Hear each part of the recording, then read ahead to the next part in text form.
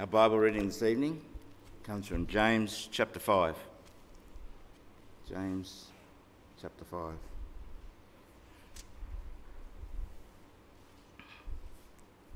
Starting at verse 12. Above all, my brothers, do not swear, not by heaven or by earth or by anything else. Let your yes be yes and your no, no, or you will be condemned.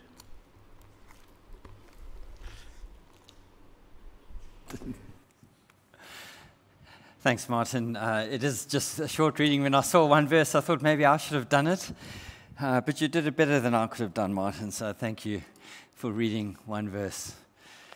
It's really difficult when I go, whoa, you spread out today.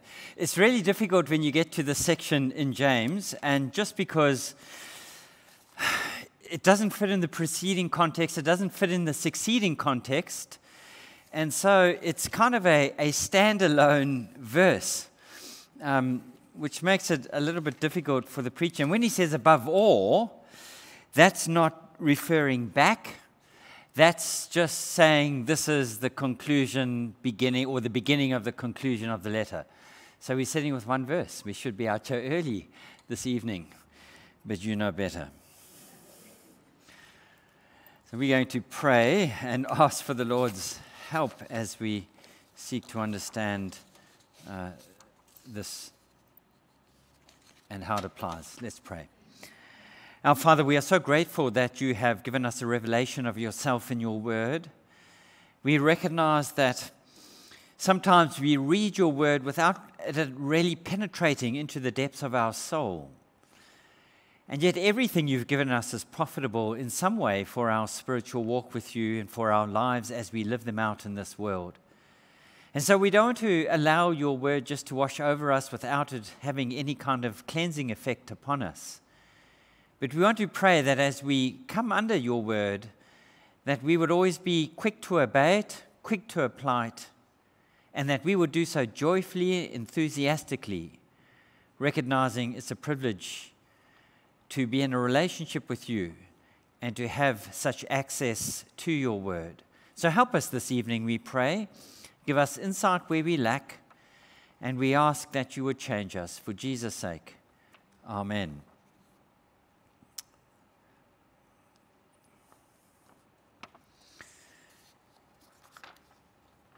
A store manager was heard to tell a customer, "No, ma'am, we haven't had any of that for a while, and it doesn't look like we'll be getting any of that soon." Have you been into a shop where you've heard that? Especially nowadays with the shortage of things. Horrified, the manager came running up to the customer and said, "Of course we'll have some soon. We placed an order last week." The manager drew the clerk aside and said, "Never," he snarled. "Never, never, never say we're out of anything. Say we've got it on order and it's coming. Now, what is it that she wanted?" The clerk answered, "Rain." Sometimes our lies catch us out, don't they? Sometimes when we don't tell the truth, we get away with it. No one knows, and our lies at one level succeed, but there is one who sees everything. And sometimes it's hard to tell the truth, isn't it? Sometimes when we are under pressure, and it may cost us, it may embarrass us, it may cause rebuke because we've done something that we ought not to have done, it can become difficult to tell the truth. We have so many examples of people not telling the truth in the Bible. For example, when Abraham is camping out with his wife and the king sees his beautiful wife and comes and asks about her, Abraham says, "Lie. Tell him that you are my sister. That way, if he wants to take you, he won't kill me in the process and I'll survive." There's a selfish motive. And then Abraham does it a second time. And we see lies throughout Scripture. Joseph's brothers, when they come to his father, and his father says, "Where's Joseph?" And they hand him the blood cloak. They lie about what happened to Joseph. Joseph hasn't been killed. Joseph is alive. They've sold him into slavery. And so James writes this into a context where it's easy to be in a situation where those Christians who are being persecuted, who are under threat, who are under pressure, may choose to lie about something in order to protect themselves, in order to get out of a sticky situation. And so he writes this to them, reminding them, as in Christians, we have a responsibility before God to tell nothing but the truth. And he does this in three ways. Number one, I want you to notice the restriction. Verse 12a, the restriction.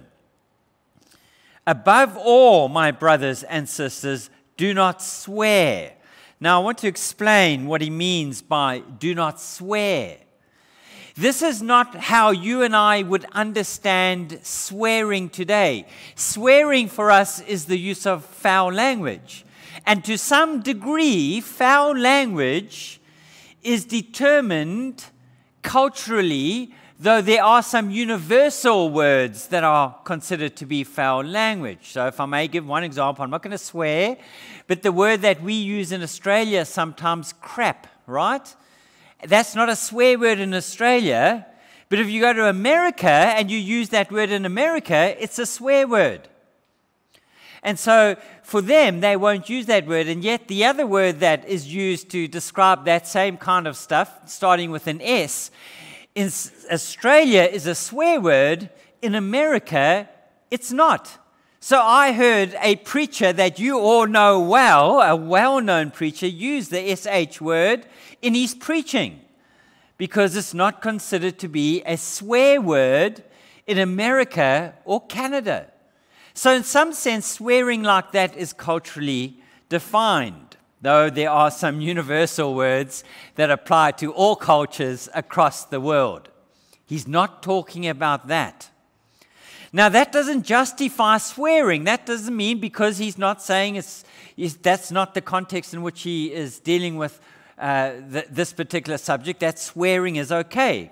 Example, Ephesians 4 verse 29 says to us, do not let any, listen to this, unwholesome talk come out of your mouths, but only what is helpful for building others up according to their needs, that it may benefit those who listen. Do not let any unwholesome talk come out of your mouth. And Jesus in Matthew 5, verse 22, makes the point that we will be judged by the words we speak. Every word you speak is being heard by God, and God will judge us on the words that we have used and haven't used. Or in Matthew 12, 34 to 37, again, he speaks about the importance of words. So don't misunderstand what James, he's not saying, well, it's okay for you to swear in that sense. But what he is saying is that there was a system by which the Israelites would verify certain things, and they would swear an oath. It's the equivalent today, well, when I was growing up, maybe it's changed today, where as a child, when you wanted to really say something and convince your mates that what you were saying was gospel truth, you would say, my oath to God. Or another equivalent would be putting your hand on the Bible and swearing on the Bible. Or, which I've heard used quite frequently, I swear on my mother's grave. Now, as if your mother's grave somehow is going to make that true, what you're saying. I don't know why it's the mother's grave and not the father's grave. But nevertheless, the system of oaths goes back to the Old Testament where there were no contracts.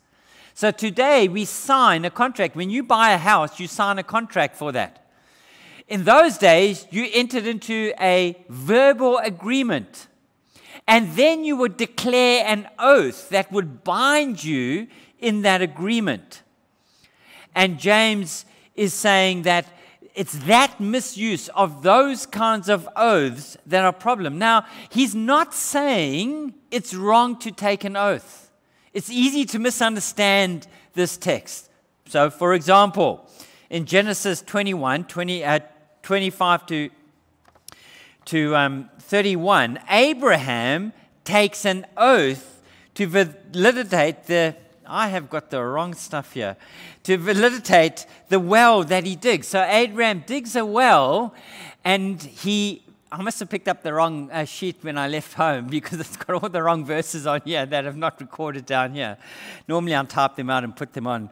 But it records the first oath that Abraham takes to validate the well that he digs. Or Joshua 2, 12 to 20. I'm just seeing if I've got any of them here. I've got that one. Okay. Now, please swear to me by Yahweh that you will show kindness to my family, because I've shown kindness to you. Give me a sure sign that you will spare the lives of my father and my mother, my brothers, my sisters, and all who belong to them, that you will save us from our death, our lives for your lives. This is Rahab. Remember Rahab? She says, swear by an oath that you will protect me. So it's not that oaths were wrong, or the oath between David and Jonathan. 1 Samuel 20:12. Then Jonathan said to David, by Yahweh, the God of Israel, I will surely sound out my father by this time tomorrow. This is Saul wanting to kill David. Jonathan, a friend with David, says, I'll find out whether or not my dad is out for your blood. But if he is favorably disposed towards you, I will not send you word and let you know. But if my father is inclined to harm you, may the Lord deal with me, be it ever so severely, if I do not let you know and send you away safely. May the Lord be with you as he has been with my father. And then he goes on to say, but show me unfailing kindness like that of the Lord as long as I live, so that I may not be killed. And do not ever cut off your kindness from my family, not even when the Lord has cut off every one of David's enemies from the face of the earth. So Jonathan made a covenant with David, saying, may the Lord call David's enemies to account. And Jonathan made David reaffirm his oath out of love for him, because he loved him as he loved himself. Now I could go on and mention a whole lot of more oaths. But that's the system in the Old Testament, verifying information. Now, there have been some bad oaths made. Can you think of one? Come on, my Bible study group, we're almost there. Can you think of one really bad oath that was made that turned out an absolute disaster? It's in the book of Judges. That's right, Jephthah, right? Remember what Jephthah says? If you give me victory from the battle, the first person or the first thing I see, I will sacrifice. And what happens is the first thing he sees is his daughter. And he kills his daughter, which he should have never done because it was a stupid oath. But he does it because of the oath that he's made. So it's not intrinsically wrong to swear an oath by God's name, but what is wrong is where those oaths become frivolous. In other words, where they are superficial, where you are using them regularly and they don't have any meaning to them, where they're used as a kind of get-out-of-jail-free card to try and show that what you're doing is telling the truth. And so the oaths that were being sworn by these people had practically become completely meaningless. And so James says, don't use oaths in that way. So let me ask you, when you enter into conversations with people, are you like that? Can your word be trusted? Or are you always needing to use some form of verification of your word? Your mother's grave or whatever it might be. Secondly, I want you to notice the resolution, verse 12b. So, what's the resolution? Verse 12b. Above all, my brothers, do not swear, nor by heaven, nor by earth, nor by anything. Let your yes be yes, and your no, no. So James encourages his readers to resolve this by being people of integrity. In other words, he says, don't say one thing and then do something completely different. Don't make a commitment and then break that commitment because you are not prepared to follow through with it. Now, we saw a little bit of this at our Baptist Union meeting that we had recently. There were certain things we affirmed by marriage, concerning marriage, about the sanctity of marriage, about the fact that marriage has been between a man and a woman, and exclusively between a man and a woman, ruling out same-sex marriage. And then a little later in the day, which we never got round to voting for, there was the application of that first principle we had voted an affirmation of.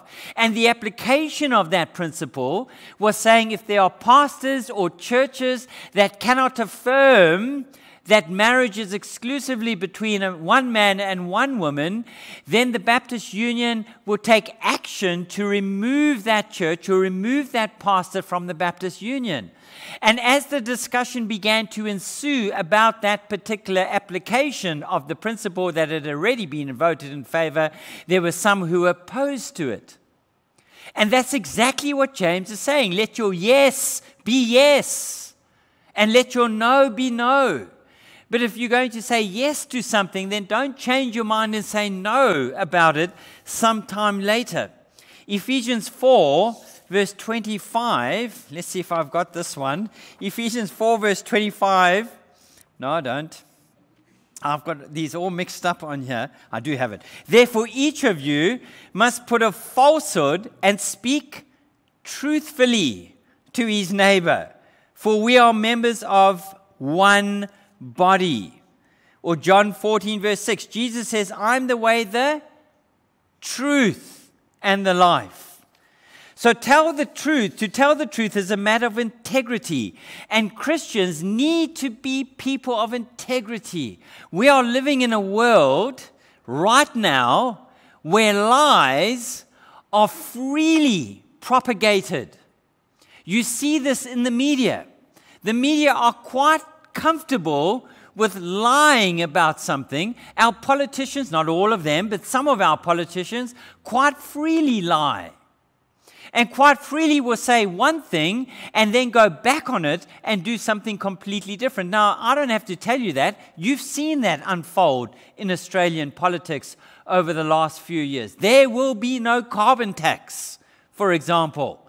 We know that sometimes the politicians make guarantees that they cannot keep.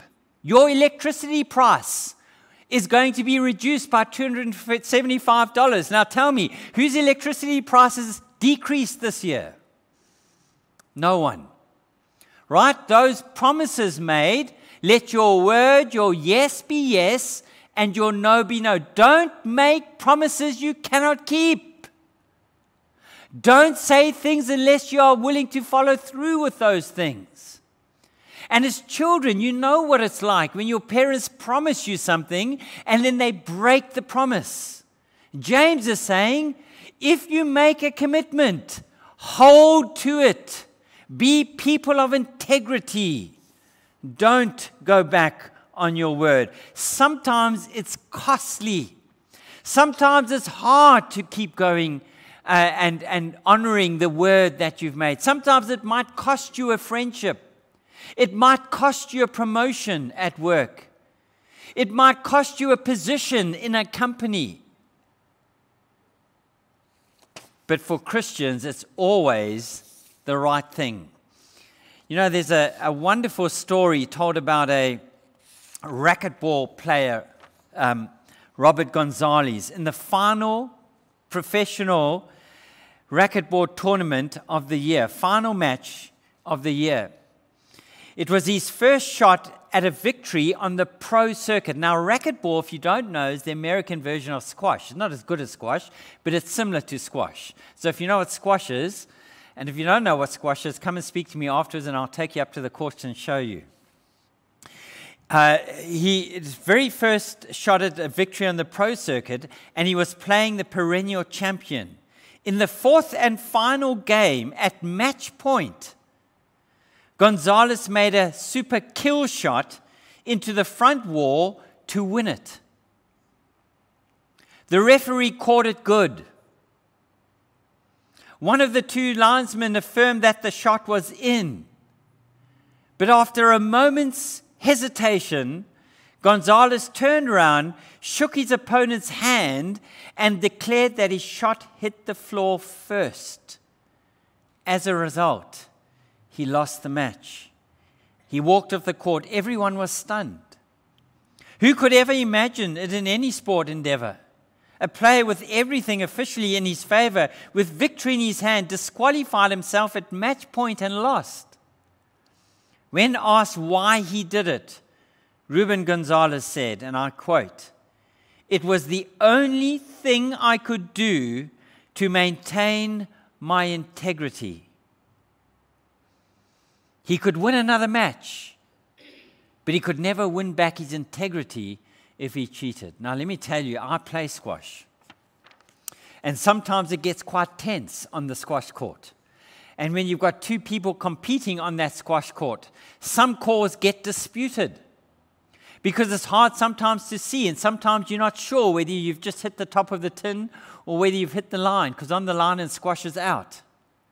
And it's very easy when you're 16 all and 17 is match point, and you've played 2 games all, and this is going to decide the set, to call a shot in when no one else has been able to get a clear view of it. That's been out. But integrity for a Christian means you will always make the right call. You will always tell the truth. You will always honor your commitment to Christ by demonstrating to the world that your integrity is not up for sale. One of the marks of a Christian is their honesty, is the keeping of their word, no matter what it costs. So are you a man or woman of your word? What does your integrity look like? What does it look like behind closed doors when no one else is present with you? What happens when you're under pressure and you're being questioned? Do you fudge the truth? Someone once said, a half-truth plus a half-truth equals a whole lie. It's easy to leave out information, to conveniently leave it out, so that you create the wrong impression, when if you added in the full picture, it would provide a completely different scenario. So what is it like with you? Is your yes, yes, and your no, no? Or is this an area of great embarrassment in your life? And then thirdly, the reason, verse 12c, he gives us a reason. Let your yes be yes, and your no be no, or you will be condemned. Now, I want you to understand that the word he uses there for condemnation is a very strong word in the original language. It is a word that is used of judgment. And the judgment that he's talking about is not temporal judgment. This is not judgment that occurs within the church context or even outside in the secular context. No, the judgment he speaks of here is eternal judgment. This word is never used of the discipline of believers. So this matter is so important to God, which is why Jesus says in Matthew 12, you will be judged by your words. So important to God that if you are a person who repeatedly allows your integrity to be compromised as a person who proclaims to be a Christian, God says you stand condemned, you stand in eternal judgment under him. And so it's so important for us to maintain our integrity in that sense as Christians. It's so important for us to remember that we are dealing with a God who sees everything, a God who hears everything, a God who is eternally present wherever we go.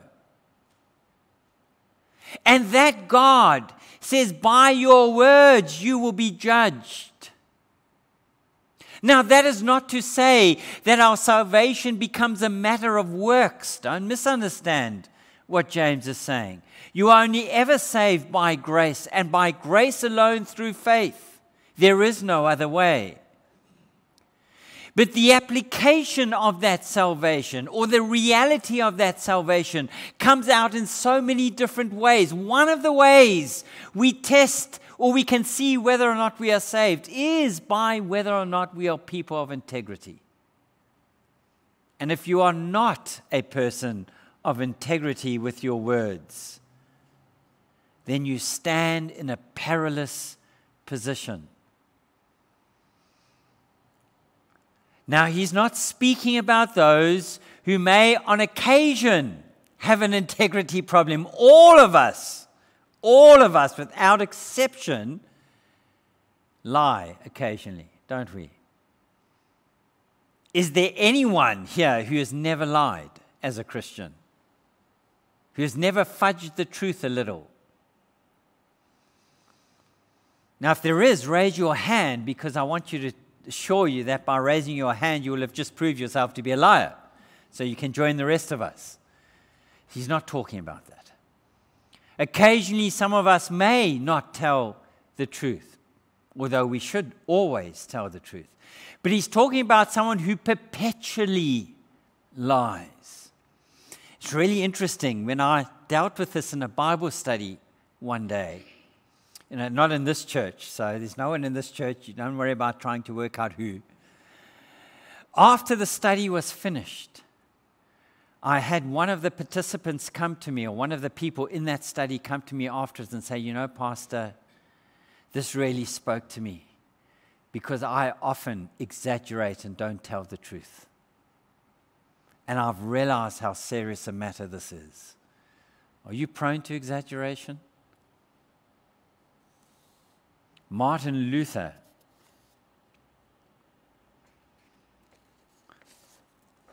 and I want to quote him, said the following: "The first commandment, thou shalt have no gods before me." What does this mean? Answer: we should fear, love, and trust God above all things. Second commandment, thou shalt not take the name of the Lord your God in vain, for the Lord will not hold him guiltless that taketh his name in vain. What does it mean? Answer: we should fear and love God so that we do not curse, swear, conjure, lie, or deceive by his name, but call upon him in every time of need and worship him with prayer, praise, and thanksgiving. You are God's representative in this world. Jesus will be judged on the way in which you present him to the world. And if you are guilty of presenting a lying Jesus, a deceiving Jesus, then that's what people will see Jesus to be. And so it becomes critically important for us as Christians to ensure that we don't allow ourselves to be caught up in compromising the truth, but that we remain and stay steadfast as people of integrity. Truth tellers. We don't bow to peer pressure. We don't agree when we feel as though the arguments that are being made for certain ethical positions that are contrary to the biblical position, we just cave into because it's easier just to agree with that. No, we hold fast to the truth because we are people of the truth. And when we give our word and when we speak, we always speak with integrity. So can I encourage you to be reminded of the reality of the importance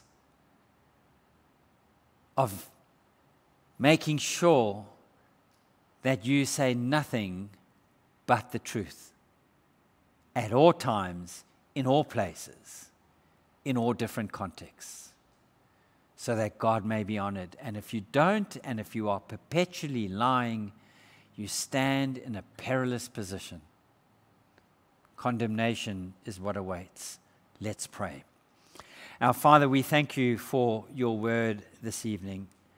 I pray that you would help us as your people to be those who have unimpeachable integrity. Whatever we do, may we be known by the reliability of our word, so that our yes will always be yes and our no always be no. That whatever pressure is applied, whatever situation we find ourselves in, that we won't compromise the truth for the sake of getting out of something difficult, but that we would stand fast upon the truth, and that whenever we speak, we will speak that which is right in your sight. So strengthen us to that end, I pray. And when we are tempted to bend the truth, to change it, to water it down, to alter it, or to outright lie, remind us that the stakes are high, and keep us on the narrow path, we pray, for Jesus' sake. Amen. Let's stand